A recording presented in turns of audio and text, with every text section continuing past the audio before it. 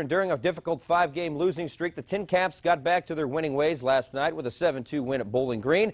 The Caps opening up a 7-game homestand tonight at Parkview Field, hosting the Lansing Lugnuts on a very sticky, warm night downtown. Rico Noel leads off with a double, then scores on this balk by Lansing pitcher Tyler Powell. Noel 5 for 5 in the game. One-zip TinCaps. The baby was content at that point.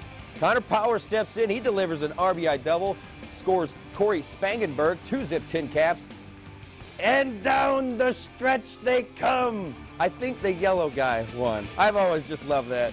Kiva Sampson grooving along, couple of strikeouts, but then the rain shows up and the baby's not very happy. But guess what, baby? The TinCaps do pull it out after an hour-and-a-half wait. The TinCaps get the win, 7-2 the final.